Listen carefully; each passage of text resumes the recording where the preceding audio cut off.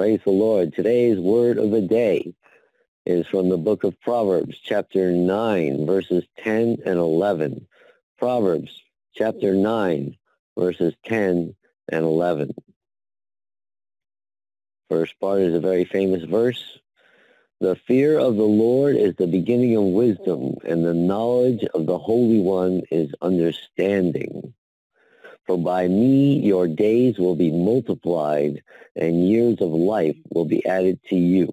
Amen. Praise the Lord. The fear of the Lord is the beginning of wisdom, and the knowledge of the Holy One is understanding.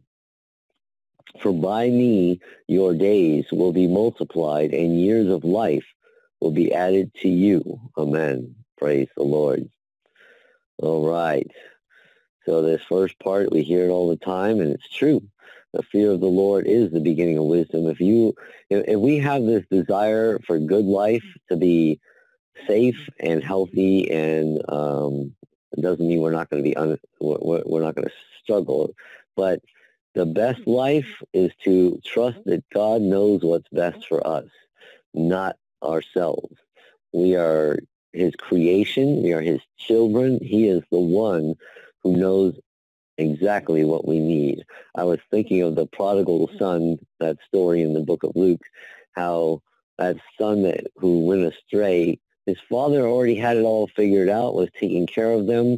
Had he stayed under his protective wings, he wouldn't have had to struggle like that. But it's through his struggles that he got the revelation, and he got the fear of his Father, which our Heavenly Father is the fear of the Lord. And he understood, hey, maybe God knows better than I know. And so he came back. Praise the Lord for that. And that's why we're safer. We get our years of life would be added to us. And even if God says we've completed our mission here, years without end will be added to us by trusting in Him and Him alone, and not ourselves or anything or anyone else. Praise the Lord. Let's look at some other supporting verses here today. Jeremiah chapter 4, verse 22 says, For my people are foolish, they have not known me. They are silly children, and they have no understanding. They are wise to do evil, but to do good, they have no knowledge. Amen. So you see, to know God is what keeps us out of trouble. When we don't understand Him and His ways, we try to be good on our own, and we really struggle.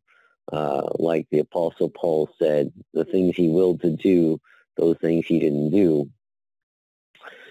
The things he didn't want to do, those are the things he did. But to know God is what really sets us free of all of this.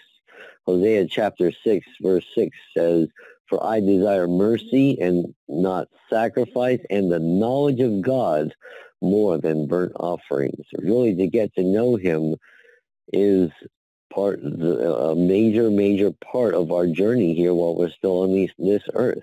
Who is the one who did everything for us, who sacrificed everything for us?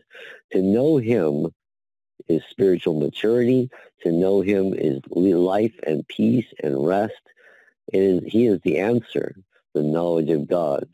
So as we see in our word of the day today, to fear Him is to know that He knows better than we do, and to respect what He has to say to keep us out of trouble.